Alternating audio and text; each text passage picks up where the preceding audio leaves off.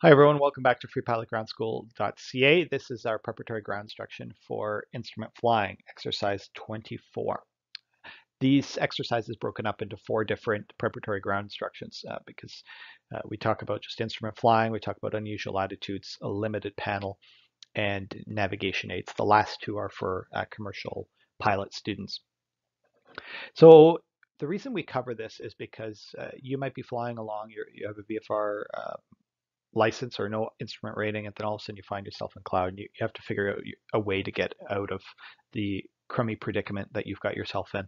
So that's why we're going to be covering this, and you covered this in flight. So let's review some instruments. First off, we have our control instruments. So the attitude indicator and tachometer.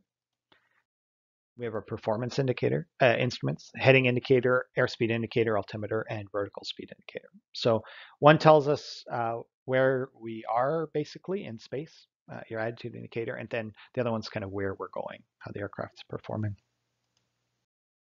So what we do if we end up in cloud is, and this goes for everybody. This goes not just for a private pilot that's inadvertently in cloud, but also an instrument-rated pilot.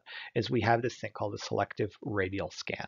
And so the way to think of this selective radial scan is a hub and spoke system.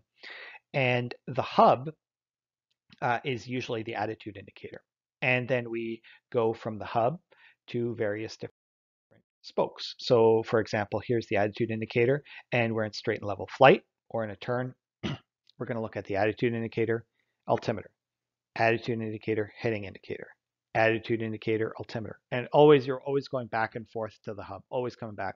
You're looking at each instrument for maybe a second. And then every so often, you're just looking at the other instruments. So let's say every 5 cycles or so, you look at the airspeed, just make sure it's still good.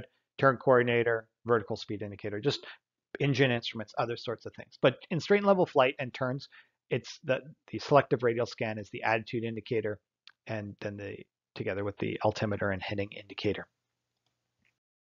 If we're doing climbs and descents, again, the attitude indicator is our focus, and then we're constantly referencing our airspeed indicator and our heading indicator. So for example, we're going to fly, look at the attitude indicator, airspeed, attitude, heading, attitude, airspeed.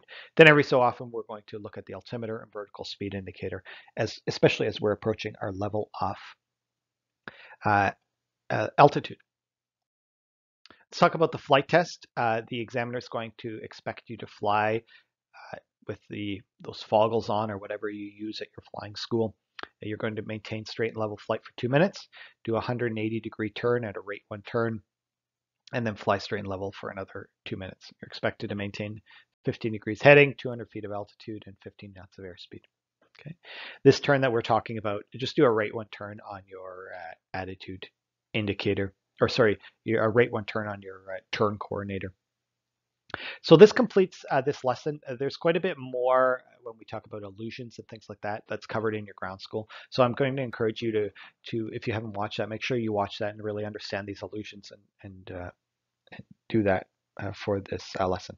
Thanks for joining me.